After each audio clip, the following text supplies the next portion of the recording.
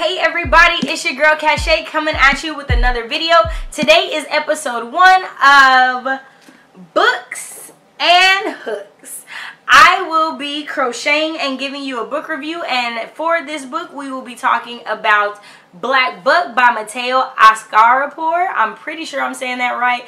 I do apologize if I'm saying it wrong. Charge it to my head and not my heart.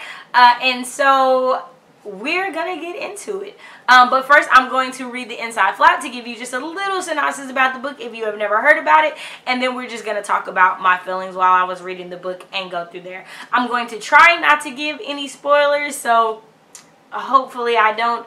Yeah, I'm trying. Okay. An unambitious 22-year-old, Darren lives in a Bed-Stuy brownstone with his mother, who wants nothing more than to see him live up to his potential as the valedictorian of Bronx science. But Darren is content working at Starbucks in the lobby of a midtown office building, hanging out with his girlfriend Soraya and eating his mother's home-cooked meals. All that changes when a chance encounter with Rhett Daniels, the silver-tongued CEO of Someone, NYC's hottest tech startup, results in an exclusive invitation for Darren to join an elite sales team on the 36th floor. After enduring a hell week of training, Darren, the only black person in the company, reimagines himself as Buck, a ruthless salesman unrecognizable to his friends and family. But when things turn tragic at home and Buck feels he's hit rock bottom, he begins to hatch a plan to help young people of color infiltrate America's sales force, setting off a chain of events that forever changes the game. Black Buck is a hilarious, razor-sharp skewering of America's workforce. It is a propulsive, crackling debut that explores ambition and race and makes way for a necessary new vision of the American dream. I listened to the audiobook of Black Book, but I did order this from a link in Mateo's bio that I'm going to put in the description box, and I got an autographed copy. It's an indie bookseller, so I definitely wanted to support that way and was able to do that. So for what I'm working on crocheting wise, before we get back into the book, I'm working on a 3x3 9-block blanket. I got the first 3 done. So we have the traditional granny square, we have a spiral granny square, and we have a spike stitch granny square. And so originally I was going to do 9 different stitches, so each block would have a different stitch. Realized that even though these are all double crochets and they're all 16 rows around the entire thing, they're not the same size. So I've decided that I'm going to continue the 3 that are there in 3 different colorways of the 3 colors. And so that's what I'm going to be working on today. I've started with this base of orange, and now I'm going to switch to the red or the yellow. I haven't decided. Y'all will see in just a second. Like, I'm going to figure out. So without further ado, let's get to crocheting and getting into the book. Let me talk about my overall thoughts on the book as is. I gave it a 3 on Goodreads, and that's because I don't think you can do partials or whatever. But if I were to give my score, it alternates between a 3.5 and a 3.75.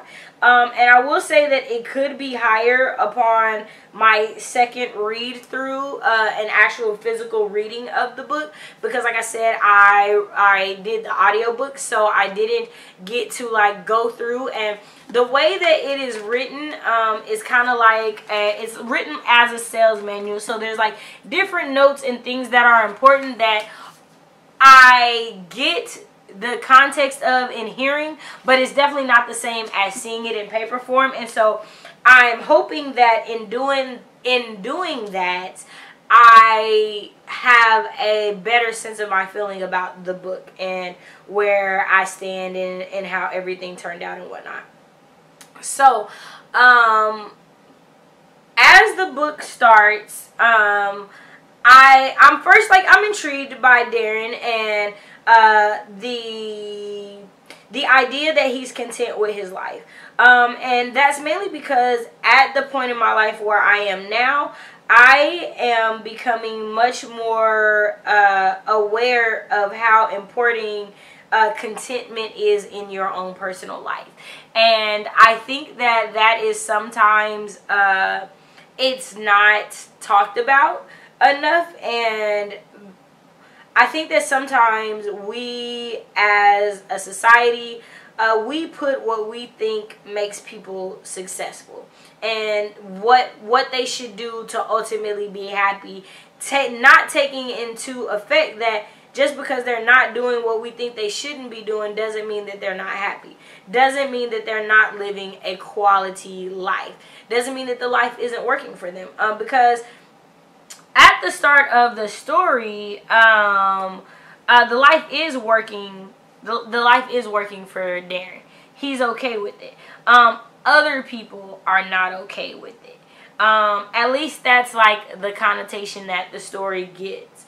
And then once he gets exposed to this world, he does become no longer okay with what's going on. And I'm mad that I didn't pull from the center now, but then I'm glad because now it looks like I'm just pulling yarn and it's going nowhere. You guys, this is a whole thing.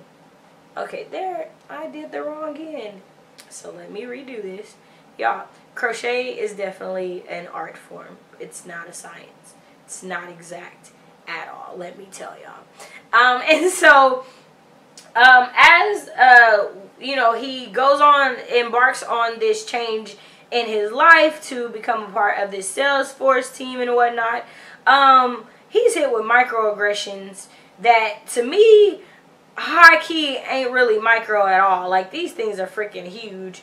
And as I was reading, like, I was like, at times I would be like, ooh, this boy got more God than I will ever have. Like, it's kind of like, it's this like joke on this thing that my grandmother used to say. She used to say when people would be able to forgive or get past, like, that they have a level of God or a level of Jesus that she'll never have. And like, there were quite a few times during the story where I was like, ooh, child, I just could never and would never.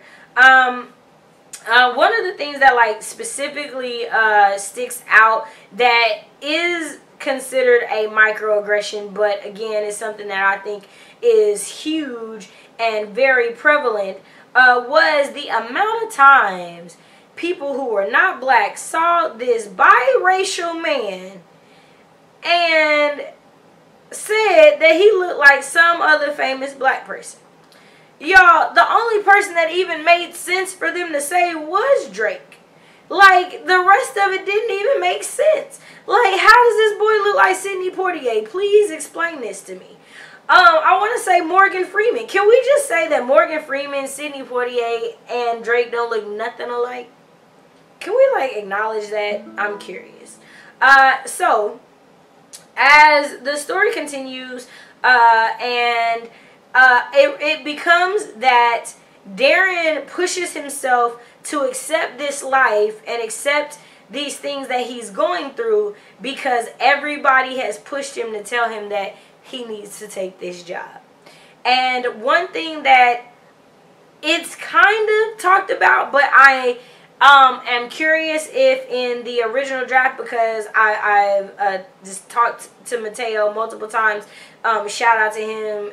He's been very, very like easygoing and nice to talk to and understanding. And even when I said like I didn't like the story and I didn't like the main character, like he didn't get mad at me, and I just appreciate it so much. But one thing that he said was that the original was, you know, like 180K, the first draft. And so I wonder in the original if Darren or Buck talked about the fact that they were doing this because everyone else said they needed to. Everyone else said they had to. They had to be a part of this world. They had to take this opportunity. He had to do this. And in that, I think that the pressure to do what nobody else has done and everybody expects you to do makes you accept things that you wouldn't normally take, right? Because I don't think Buck at Starbucks would have ever let anybody talk to him the way that they talked to him at someone. And so I realized that while I was reading, I was super angry, like, stand up for yourself. Have some pride, and you are a black man. Don't let anybody talk to you this way. Get it together. Like, y'all, I was having feels. I realized that my anger wasn't at Darren. My anger wasn't at Buck. My anger was at the society that makes his actions feel necessary. My anger was at the fact that to have a successful life, to succeed, the thought process is I have to take as much essentially shit as people throw my way and grit my teeth and bear it.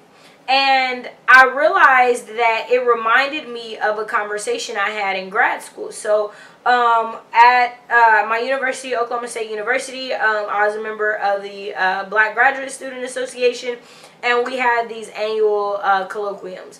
And my first year there, the theme was Black Solidarity. And so we have like presidents of universities here. We have PhD, tenured professors speaking on these panels. And so we were talking about like colorism and the different things that exist. And so I asked a question, and the answer will always stick with me.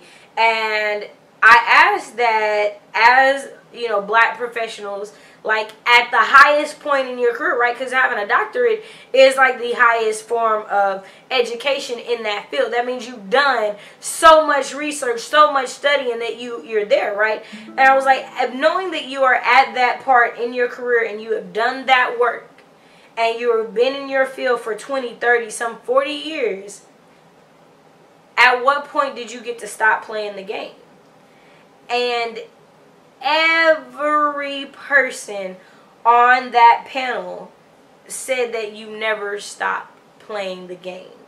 And it goes back to the white supremacist society that is in this country and in its foundation.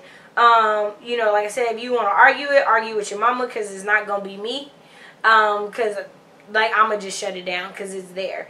And so, as Darren becomes Buck and he does these, he allows I feel like he allows the money to go to his head, and he allows the power that he's given and the respect that he's given to go to his head. And I use quotations because very quickly in the storyline you realize these people didn't respect you. They didn't know you. Because they changed. They turned on him so fast. So super fast. Because it was, you are no longer doing what benefits us. Key there. You're no longer doing what benefits us. And I think that that's something that isn't talked about enough. And so when he starts to come to his senses, when he starts to come to his sentences and he decides that he is going to help other people of color, he decides, you know, he's going to do this. And with the first people that he helps, they're Black, and I think there's a few biracial people, so let me not say Black and not include that there are biracial people in here. But he, after berating his childhood best friend for doing illegal things to make money to just take care of his mom, he puts these Black people through a hell week of illegal things just for them to get an opportunity to interview. Let me stop you and repeat that. Just to get an opportunity to interview, not get the job, but get the interview.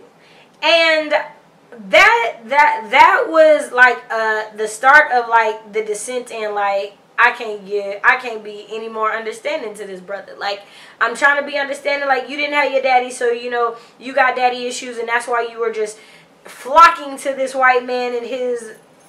I don't even understand. Like, there were so many different things that bothered me about Darren's situation and what he became. And I got irritated with the Black people that that wanted these opportunities so bad that didn't see the dangers they were putting themselves in just to get an interview.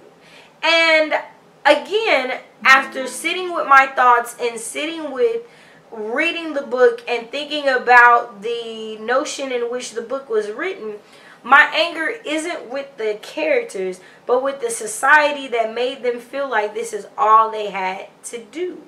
And then I also want to go into the fact that we don't talk about how we criminalize the illegal things that black people do to get money and get ahead and take care of themselves, but not at all acknowledging the number of illegal things that Buck was taking part of just because he was a part of this area. Like, it became ridiculous at one point. And I remember thinking that, you know, I had to go back and look up what satire was, because I wasn't entirely sure, because I'm sitting here like, ain't none of this funny to me. I'm not laughing at not a narrow one of these scenes. Like, and it wasn't funny because it was real. Because, like, some people are going to read and be like, nobody would actually do this. And I can guarantee you there are articles of places in which these things have happened. I mean, y'all, we've had freaking kids do Snapchat auctions for black students in their classroom in freaking 2021. So, like, it's ridiculous to think that anything in this book doesn't actually happen, because it does. And so I think that was the other part about it, was like, I'm supposed to be thinking these things are outlandish. I'm supposed to be thinking like these things would never happen in the real world. It's supposed to be like so over exaggerated, and it wasn't. Like, everything seemed very logical in how it happened story-wise for me as I was reading, and I think that aided me. I think that truly, truly aided me. And so when I say that I didn't like the story, I'm not at all saying that the story is bad, because the writing was phenomenal. The writing made everything hit home. Like, from the interviews with the newscasters and things like that, like, all of it is like, yo, that's like low-key listening to that Tommy, whatever that girl's name is. Like, it low-key gave me some of her vibes in so many different situations. And I think that that my own experiences in the tech startup world, and being, you know, the only black woman in this company for this portion of the company for a year, the only black female college hire in this company. And it's like, when I think another thing that stood out for me in the story was, you know, the emphasis on minorities. And I understand that minorities in general all go through things and have experiences and whatnot.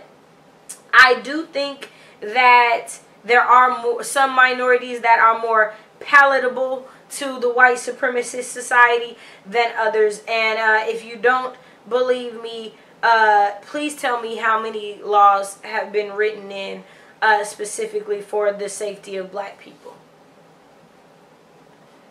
In the words of Cat Williams, don't worry, I'll wait.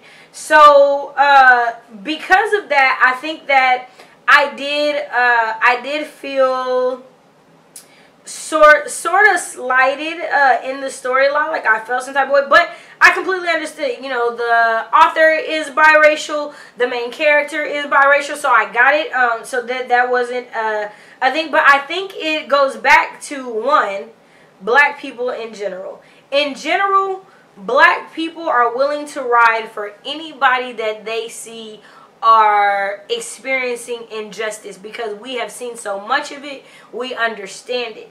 And in general, it was we all need to succeed and do better. But I peeped that in saying that he wasn't the only minority at someone. He was just the only black person. So there's that. Also, I think the conversation of all skin folk ain't kinfolk comes up. But even in that, I thought that was the conversation. And as I continued through the story, I realized, no, it's hurt people hurt people. That's what legitimately happened. There wasn't a betrayal on the basis of I'm riding with white people because of this. It was a betrayal more so on the fact of you hurt someone that I loved, and this person never got the justice they deserved, so I'm taking it into my own hands. And on some level, I think each and every one of us could understand that. Whether we would act in the same way or not, we can understand it. Because for me, I definitely wouldn't have sabotaged that, and I definitely wouldn't have had him like trying to get him sent to the thing that happens at the very end. I'm trying not to give y'all spoilers, but I do understand that feeling. And going back to the fact that these are still very young people. And I think that's another thing that the story made me think about. Your ideals and your feelings at 21, 22, 23 are definitely not the same at 30.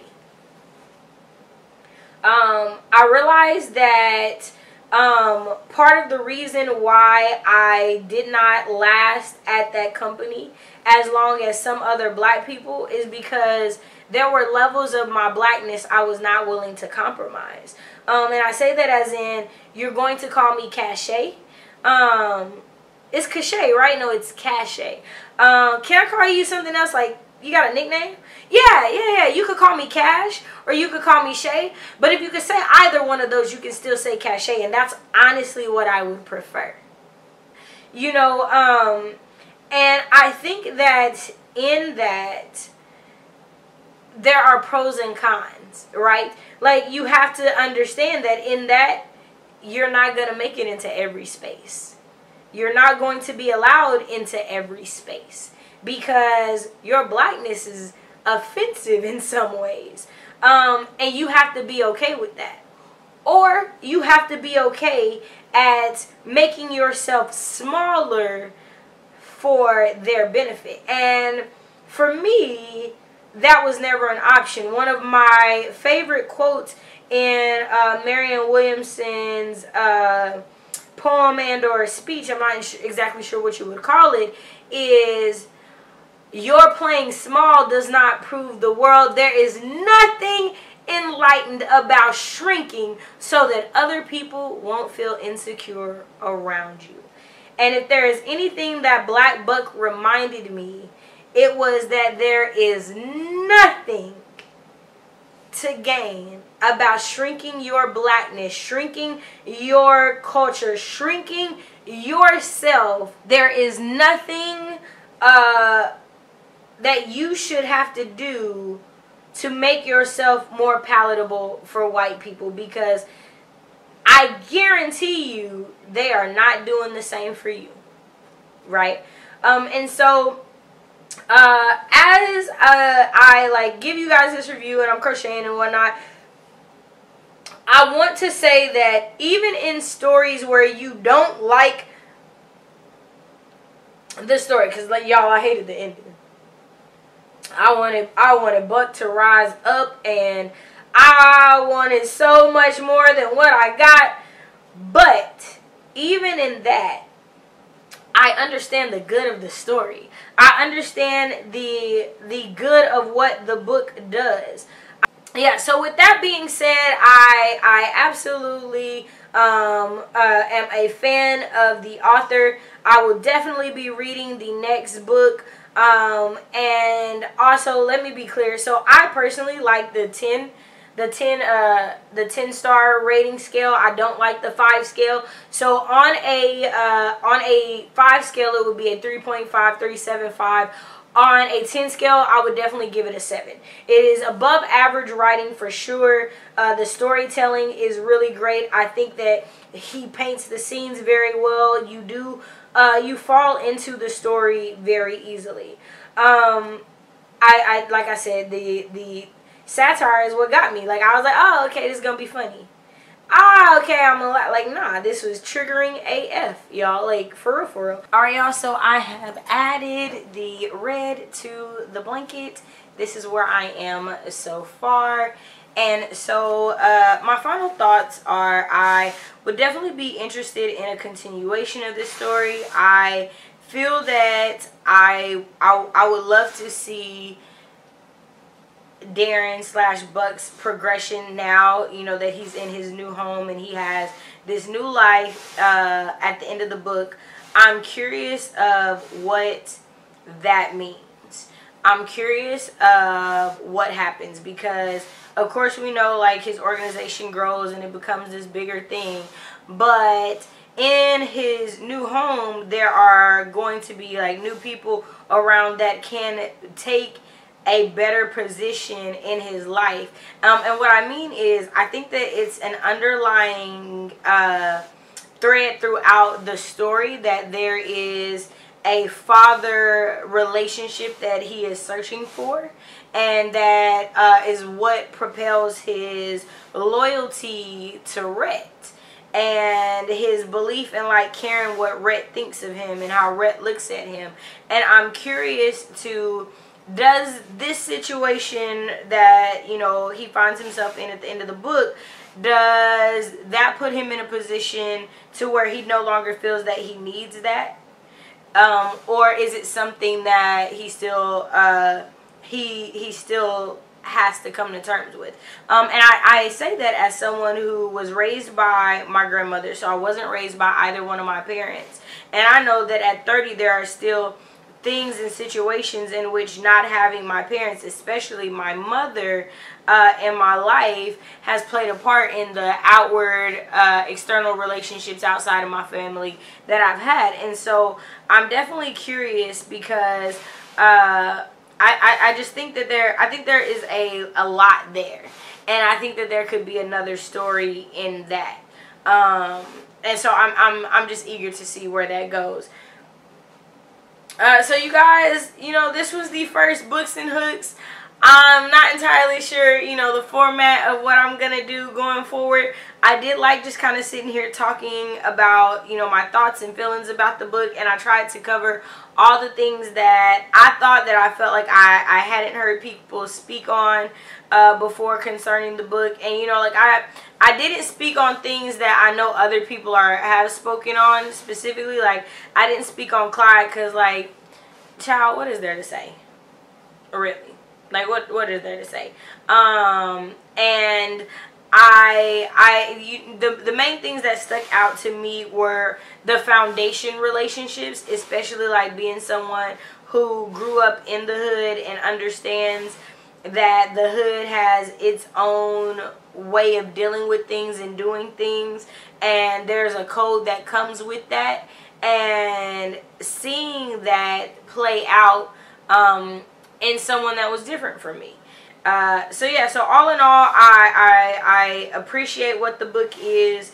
I am glad that I read it. I will be reading it again, because I do want to see if there are some things that might make me be like, okay, I do like this book. I do like this story. But I don't know. And I'm not saying that it's not possible. So I do want to thank you guys so much for taking the time to watch this video. Again, you know, I didn't know what I was doing. It's just something new that I wanted to try. And I think I'm going to aim to do more like the crocheting on the actual camera. But y'all, at the same time, when I'm like in the mode, it's like, it's just easier to just let me talk and move my fingers, you know. But again, thank you guys so much for taking time out of your day to watch this video. I hope you have a fantastic day. If you've read Black Buck, tell me what your thoughts are on it. You know, if you disagree with me, if you feel that I don't know what I'm talking about, it was the best book in the world and you don't know how I couldn't like it, tell me about it. Be respectful, because God don't like ugly. How about that? I'm gonna be good. I'm gonna be good. But yeah, keep it respectful. We can agree to disagree on certain things, not everything, because some things I'm never gonna agree to disagree on is the right that Black lives do matter. See y'all in the next one. Bye.